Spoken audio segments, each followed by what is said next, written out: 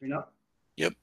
Okay. Yeah. So I know that the title of this talk was originally adding tracers to the MOM6 framework, and then as I was thinking about it, I felt like I wanted to kind of split it up a little bit because really, if you want to go through the mechanics of actually adding a tracer into MOM6, it's best to do that kind of in an interactive thing where everyone has their own thing and can modify the source code themselves. So I'm actually going to split this talk up into two separate ones, both dealing with the tracers. And then the first section of the talk, I want to talk about basically what tracers are, and then probably of salience to a lot of people's analysis and research is how to actually construct a tracer budget and some of the terms that might go into that. So to dive in real quick, here we go. Yeah, that's right. I've got, I didn't start on the first page. Okay. So just want to go through real quick, what tracers are, especially because this is supposed to be a seminar, and to just define some terms so that we can all understand and we're talking from the same point of reference. So in general, we talk about kind of active and passive tracers, right? So the active tracers are the ones that directly affect the momentum equations through the equation of state. So if you look at the primitive equations, one of the fundamental equations is that equation of state, right? The density of water being dependent on temperature, salinity, and pressure. That temperature and salinity those are both tracers, right? They flow with the water. And if you are talking about this in either in a full fluid dynamics context or an ocean model, it is the conservative temperature and the absolute salinity, right? And so these are all conserved quantities within the ocean, subject to their sources and sinks. Then we have things that I like to call quasi-active tracers. I don't know if there's a formal definition of this, but this is my own internal way of thinking about them. And these are things that essentially influence the fluxes of an active tracer. So the classic example of this is something like chlorophyll, right, which is a biogeochemical tracer, but it does affect the absorption of shortwave radiation within the water column. So its presence and its concentration does feed back into the momentum equations, not directly, but kind of in another step by modifying heat fluxes and shortwave absorption. And then we have the third kind of class of tracers I like to think about, which are the purely passive tracers. These are things that in no way can affect any of the physics of the model, right? They just flow along and they do whatever they do. They can be interdependent on each other, and they can be dependent on the active tracers, but they themselves do not actually change the flow at all. So these are probably the largest class of tracers that people think about most of the time, and because they include things like the biogeochemistry, right? So the oxygen, the nutrients, and the phytoplankton. And I think you might be able to make an argument that some of these things affect the chlorophyll, and so then they can also affect the active tracer, and so they might be quasi-active. But I'm just going to take the simple thing that if it's more than one step away removed from an active tracer, that I just call that pretty much a purely passive tracer. These also include things like the radioactive isotopes, carbon-14, carbon-13, helium, iodine, cesium, all these nice radioactive tracers that we can use to kind of as patterns of circulate or as tracers of the ocean circulation. Transient tracers, CFCs, SF6, and then also things like Keith mentioned, including ideal age tracers or dye tracers. And so one of the really key things when you're talking about building a tracer tendency budget, especially in a model like MOM6, which is a finite volume, is to remember that the model, a finite volume model, means that every point actually encompasses a volume. So in most of the time when we're learning about GFD and fluid dynamics, we almost exclusively talk about transport in kind of a infinitesimal volume, right? So you talk about something like this dphi dt term. And what we mean by this dphi dt term, sometimes we refer to this as a tendency, is that this is a concentration of a tracer in an infinitesimal volume that's changing in time. Well, because we don't have an infinitesimally small volume in the model, right? It's been discretized in the vertical. It's really tracer content that's conserved in the model. And by tracer content, I mean it's the concentration of the tracer multiplied by this finite volume. In the case of a model like MOM6, the volume is purely the change in volume as a function of time is strictly due to the changing of the thickness of a grid cell, right? The area of a grid cell never changes, it's just its thickness. One thing to point out too is that this tracer content being conserved instead of tracer tendency does also apply to the Z star coordinate that's in MOM6 because the Z star coordinate stretches the water column as due to barotropic movement. So if you're looking at this kind of in a finite volume context, this equation up here, this d by dt phi times h, where phi is the tracer concentration, this is, or this should be an approximation, but in any case, how you do this is that you look at it as a convergence of fluxes within the box. So in this particular case, you have this phi at some time plus 1, and the thickness of the cell at time plus 1, minus phi times phi at the original time times the thickness at that original time. And then that difference there, that difference in time, is equal to the convergence of the fluxes. So this fj plus 1 is, let's say, the upstream face of a cell, and f sub j is the downstream face, plus any internal sources or sinks. So this is a pretty crude diagram that kind of illustrates this, but I just wanted to go real quick and talk about how you might actually think about this. So if you have this as where the size of the arrows is directly proportional to the magnitude of the flux, then you have, for example, horizontal advection that might be happening. Those are these horizontal arrows here. So you have a big arrow leaving the box, and you have a smaller arrow entering the box. If you take the difference of those two, you get a net convergence of those fluxes. So the tendency should be positive. Likewise, if you look at the vertical portions of these things, the vertical arrows, these might be something like the vertical remapping or some kind of any kind of vertical fluxes in general. In this case, both arrows are pointing into the box, which obviously means that you should have a net increase in the content of the box itself. So that's just kind of the way to think about it. The biggest takeaway is that just remember, we're in a finite volume context. So that basically means that you should always be thinking about these fluxes and these convergence of fluxes as surrounding a finite volume. And so when you're thinking about the tracers, it's not necessarily the concentration that's conserved, it's really the tracer content. So looking at this in MOM6, this applies directly to the Ale mode and not necessarily the layer mode, because that has different things. We can think about what goes into this heat budget. And when we talk about heat budget, we're talking about if you have a full model step on the left-hand side of an equation, and you have on the right-hand side individual processes, those should actually balance such that the total change in tracer content is equal to the total change in each of the individual processes that happen to that tracer. And so this is a list of, I think, eight processes that happen and change, that happen over the course of time step and may change the heat content of a single tracer cell. So this includes the horizontal advection. So horizontal advection is only done once, but it is the result of the accumulated mass fluxes from the resolved circulation, so from the dynamics, plus anything from the mesoscales. So that tends to be kind of this Gent-McWilliams bolus fluxes, and also the Fox-Kemper submesoscale mixed layer restratification. Neutral diffusion, I've talked about a month or so ago at this point, is also another process that happens. Lateral boundary diffusion, Gustavo talked about that as well. This vertical transport is not an explicit advection, so it's a result of the regridding remapping.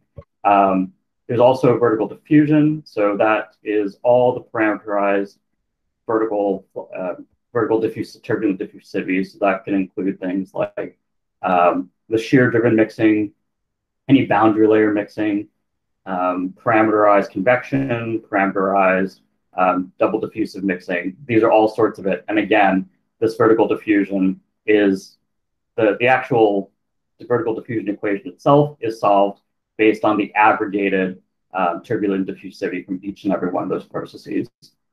And of course, for heat budget, the surface boundary fluxes are extraordinarily important. There are diagnostics for both the aggregated ones and also the individual ones. Gustavo has a nice notebook that kind of shows the relationship between each and every one of those so that you can ensure that you're not double counting or undercounting the fluxes, the surface fluxes.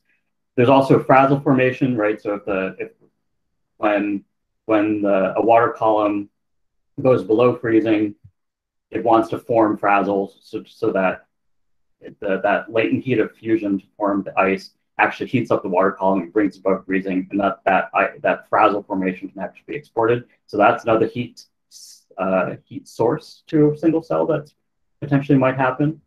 And then there's also the geothermal or internal heating of the cell. So all those things are going on in the OM4 configuration, the GFDL OM4 configuration. And I'm pretty sure all these are also happening in part one. So one thing that I really want to point out, because this kind of threw me for a loop when I was first thinking about the heat budget in MOM6, is that each and every one of these diagnostics, including the surface boundary fluxes, if you're thinking about more than just the, including the radiation, these are all 3D diagnostics.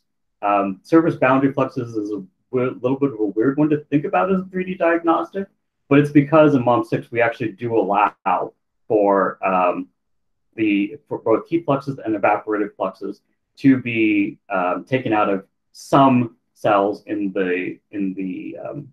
near the surface, and not just the surface cell itself.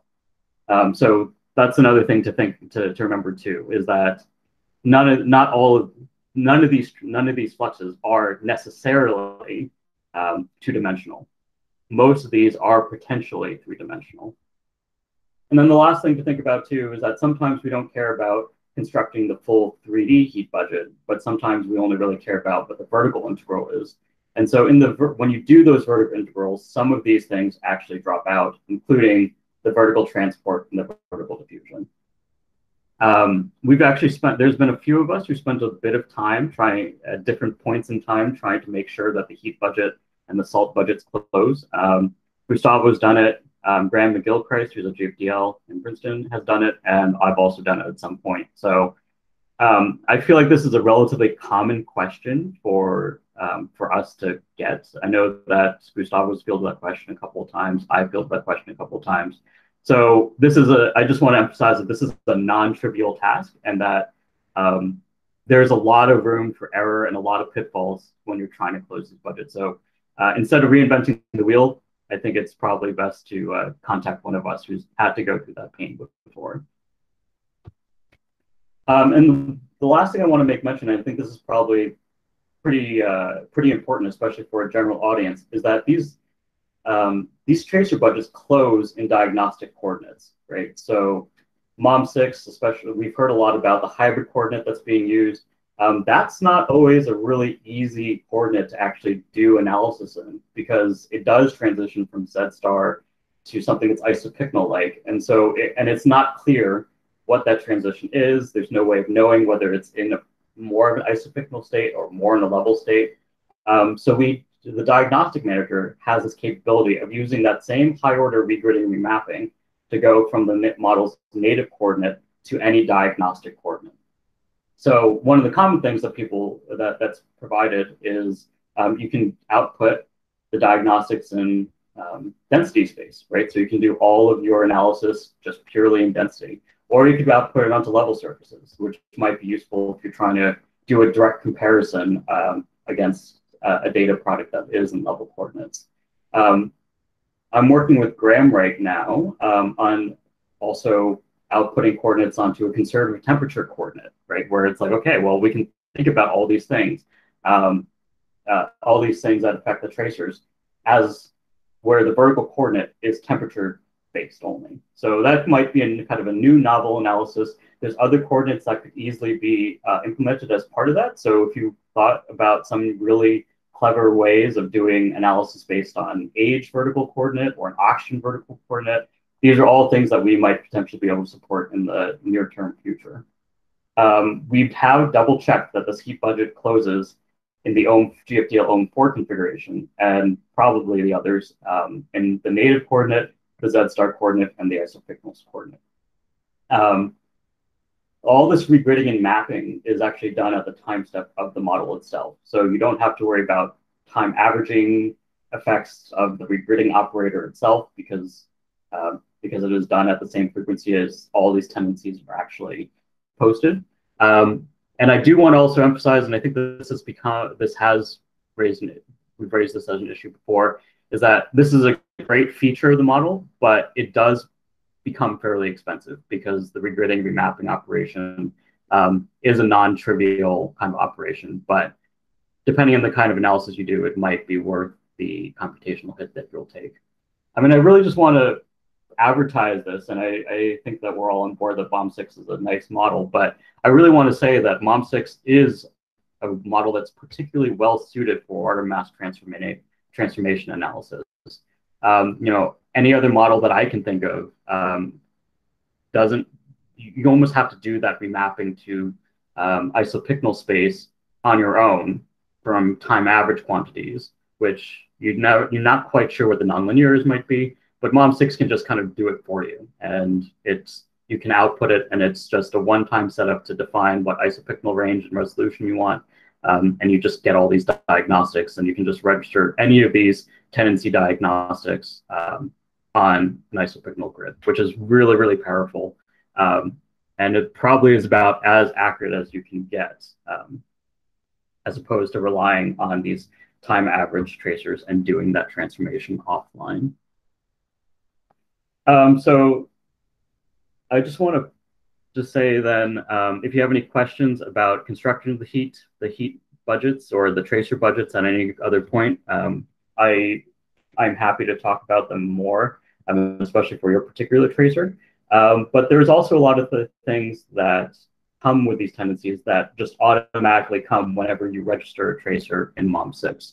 So I'm going to transition now from this talk about a tracer budget to something that's more specific to the implementation of tracers within MOM6. And I'm going to refer to this part of the talk as kind of a description of the MOM6 tracer framework itself. Before going into the kind of the source code level of things, I want to do just a high-level overview of how tracers are treated in MOM6. One thing that's really important is that we actually never make a distinction in the algorithm between the active and passive tracers. There is a full 4D array with all the tracers in them, but we never do something like the index of the temperature tracer or the index of the salinity tracer. If you need to use temperature and salinity in a subroutine or a model or in a module, you should really be using this thermovar pointers type that's usually passed around the model with a variable called TV. Other than that, though, the tracer registry itself doesn't say this is an active tracer, this is a passive tracer. It's just these are all the tracers regardless of what they are. The other thing that's really important to know when you're using the tracers in the model is that these horizontal and vertical processes, source sync calculations, are called at the frequency specified by DT therm. So DT therm can be a longer time step than the baroclinic time step DT, right? So the dynamics time step, so such as baroclinic time step DT, so that's basically the dynamics time step. So then what we call the thermodynamics time step can actually happen on a much larger time scale.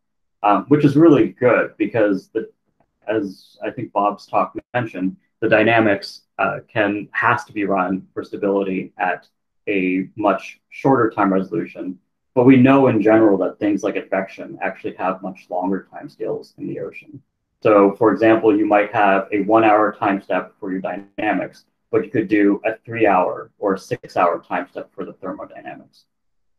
This also does mean, though, that if you have some process that needs, for example, a biological process that happens on a much quicker timescale, that you have to deal with that within your module itself, and you have to subcycle the those source and sync calculations separately, and that's your responsibility how to do that. But again, emphasize that this DT that is a subcycling that's based on the quote unquote thermodynamic time step of the model.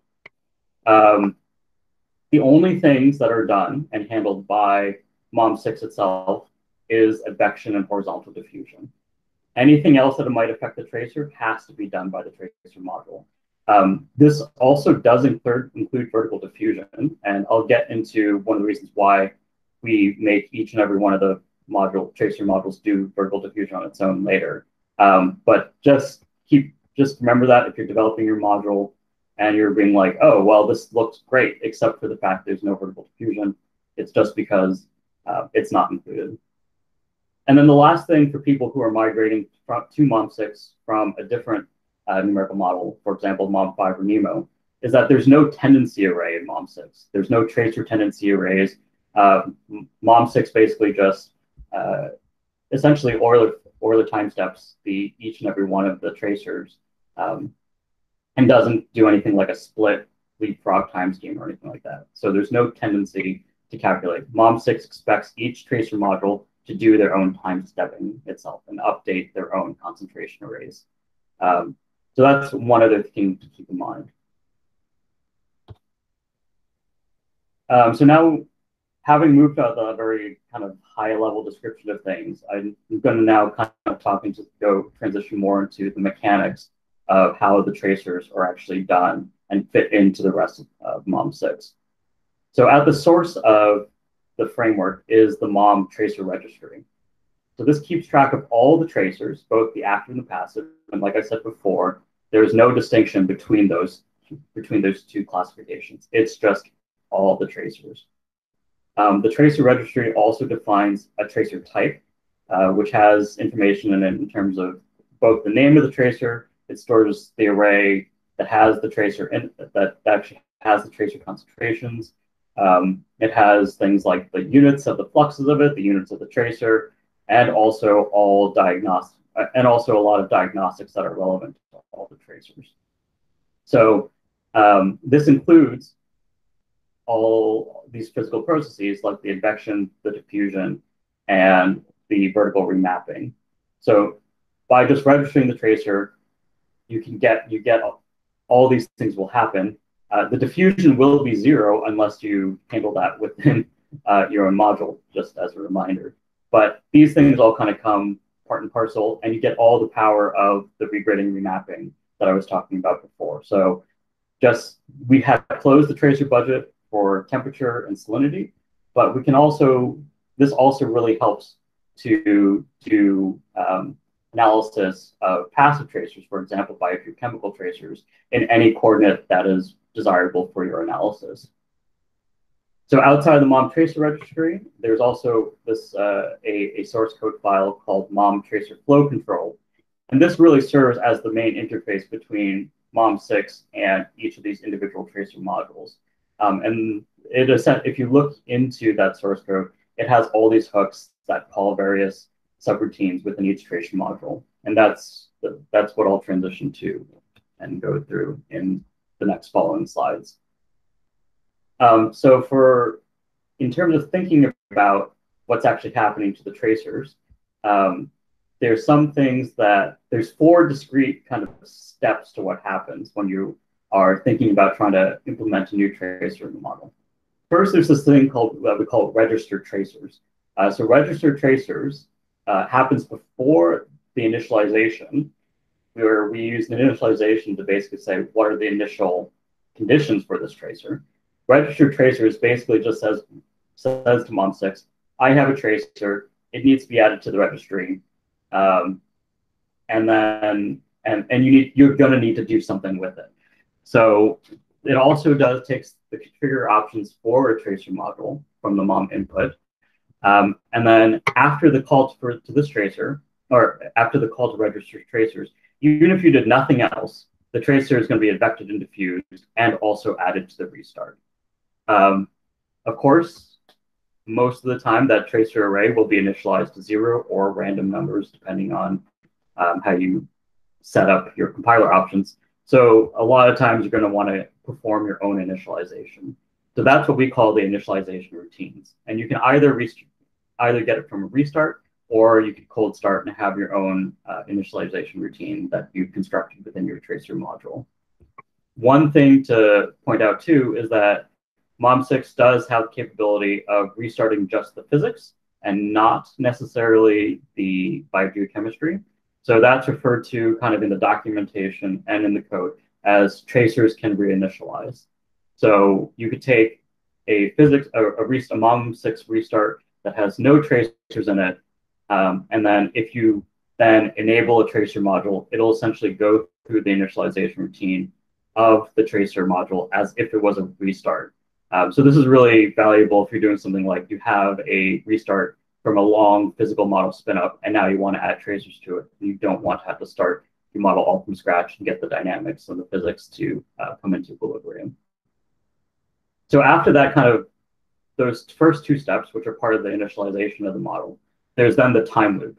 And then the time loop itself, these two subroutines are always called. So there's the call tracer column functions, and this does any and all vertical processes. This includes concentration and dilution of the tracer due to freshwater fluxes.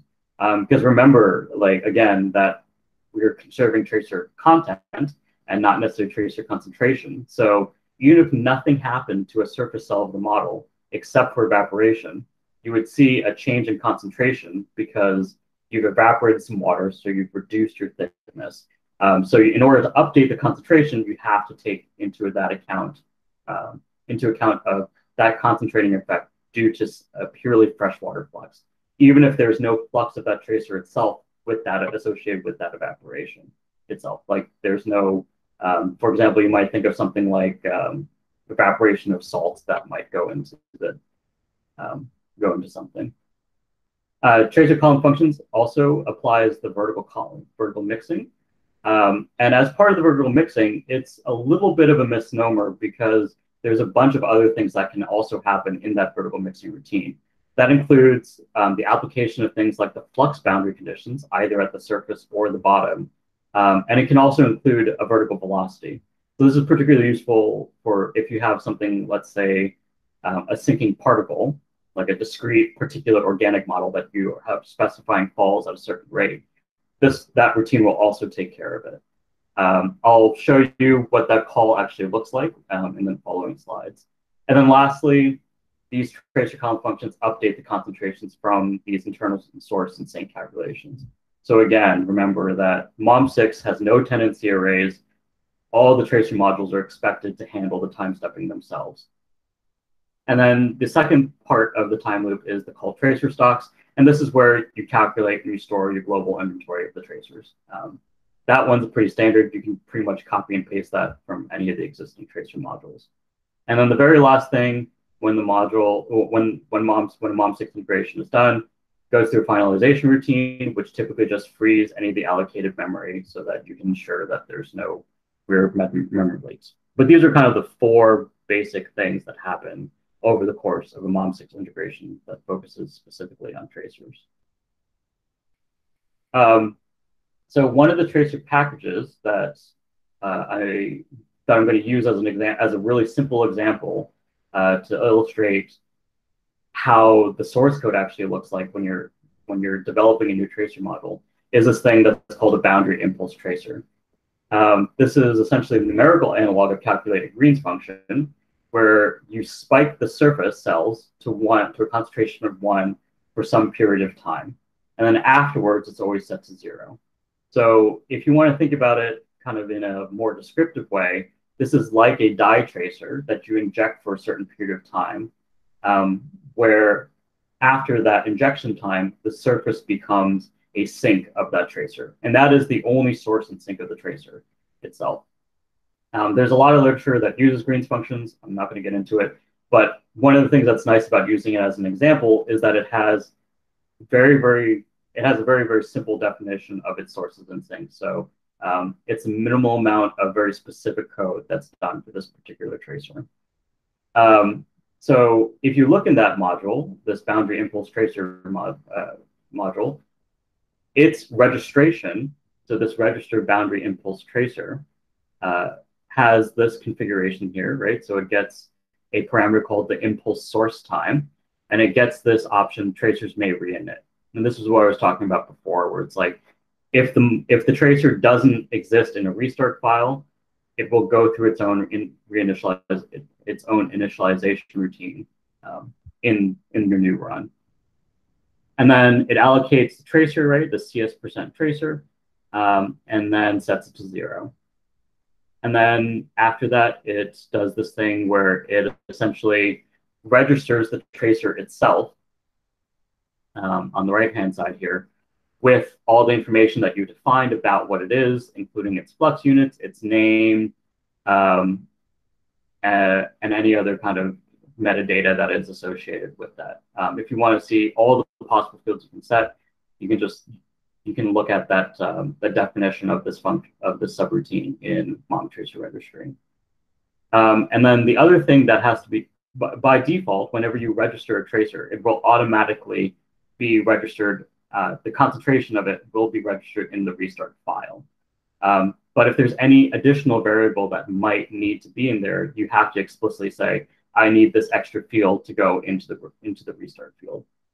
And so that's what this line down here does, this call register restart field. So this is the remaining time left to inject a tracer. But the key thing to notice here is the absence of the need to say, I need to register the tracer concentrations as a restart.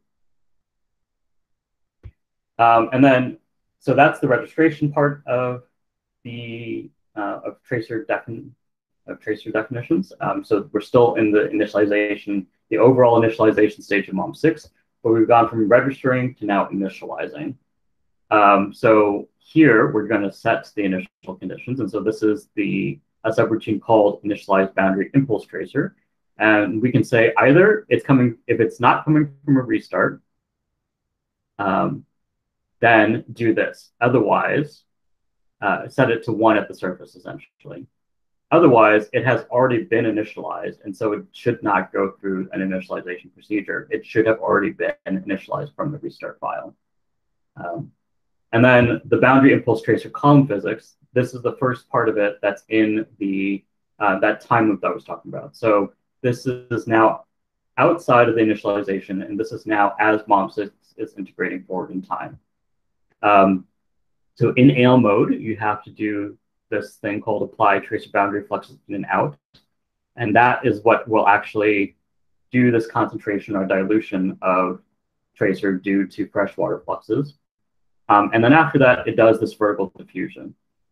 So vertical diffusion takes in the layer thicknesses and also these EA-EB terms. And so this EA-EB stands for entrainment from above. So it's the entrainment rate from the layer above the layer that you're currently looking at, and entrainment below. So the entrainment of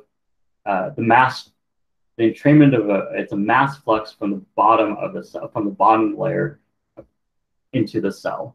So in the case of Ale, the entrainment above is equal to the entrainment negative of the entrainment below from the layer above. So it is symmetric, and so this ends up being diffusion.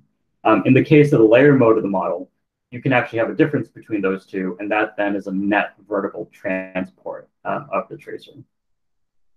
So remember that there's 2 modes of MOM6. There's the Ale mode, which we pretty much talked about a lot, but then there's also the layered isopycnal mode of the model, which is more similar to Gold and HIM of CMIP5.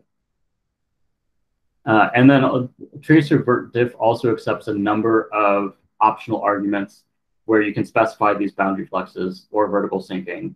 And this is all solved and done in one step using an implicit formulation that I think Bob has mentioned before.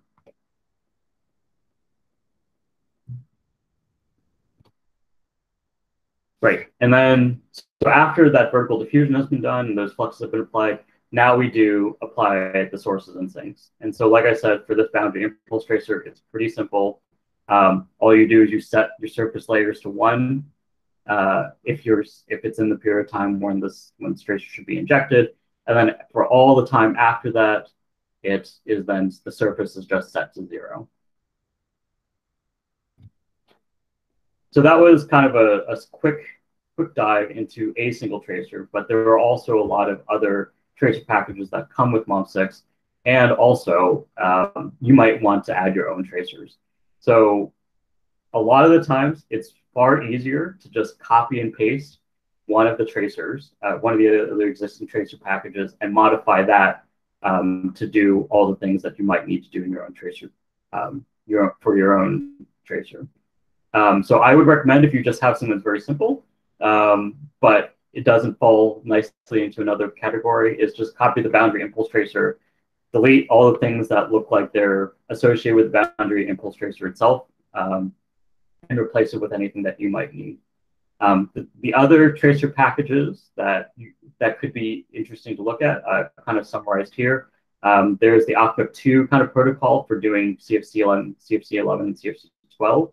So this is kind of an interesting tracer if you need an example of passing fluxes and information to and from the GFDL coupler. There's an oil tracer, which I believe was put in by Alistair and Bob to do modeling of the Deepwater Horizon spill. These tracers are injected at the bottom, and then they can potentially decay over time. Ideal age example has ideal age and other age-like tracers in it. So those also have relatively simple source and sink terms if you're looking at something else that might need to that something else as an example other than the boundary impulse. The other thing that's nice about this one is that there's multiples of it, multiple tracers within this tracer package. So it gives you a good idea of how you might, if your tracer package needs more than one tracer, this is a nice example to follow as well. One that might be useful for people if they're kind of doing these kind of artificial dye release experiments is the dye example one. Here you can specify an arbitrary number of tracers, each which are all injected at their own lat long and depth range. There's something that we call a pseudo salt tracer, which essentially is the salt, the salinity tracer in the model, and has all the boundary fluxes associated with salt also applied to it. And so this should reproduce the salinity tracer, but it's just kind of, if you're following it in the code, this is a little bit of an easier way to see this, being like, okay, here we know that salinity is reproducing or is being conserved.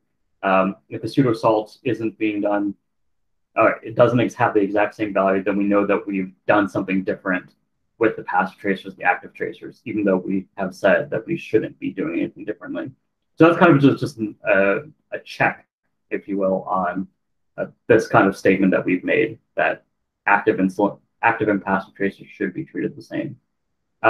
Then there's one that's called MOM generic tracer. This contains all the interfaces to the GFDL biogeochemical models. So that includes bling, cobalt, radiocarbon, carbon-13, and a whole bunch of other things that are in there. That source code, though, that actually does, that has the source sink calculations and all of that other stuff, is part of a separate repository, but just the interfaces to that are in MOM generic tracer. And then Mike, who's going to be talking right after this one, is going to be talking about the Marble interface to MOM6. And Marble is kind of the NCAR-led biogeochemical interface for their ecosystem model.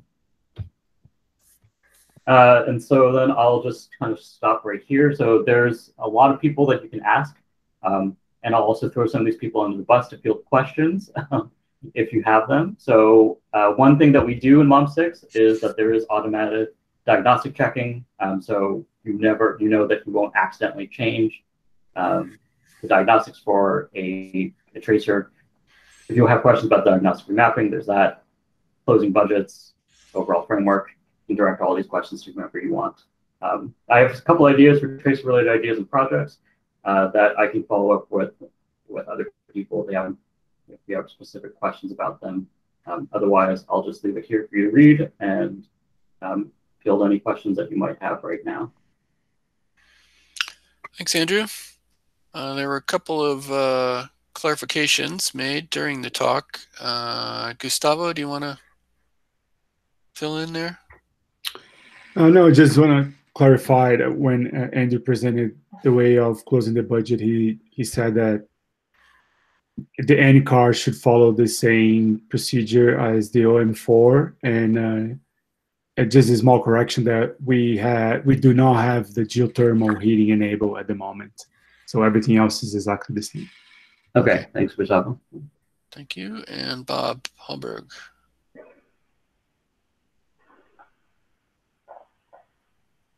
Right. So I can voice maybe Bob's left. Yeah. But anyway. So yeah. So the tracer registry is a 40 pointer array, and so each package basically allocates their own memory within its own module. But the tracer registry points to the tracer 3D arrays for each of those passive tracers within it. It's a way that we don't have to do unnecessary memory copies of the arrays, while also making sure that the tracer registry always has access to all the concentrations at once. Okay, Keith. Hi, Andrew. Nice overview. Thank you.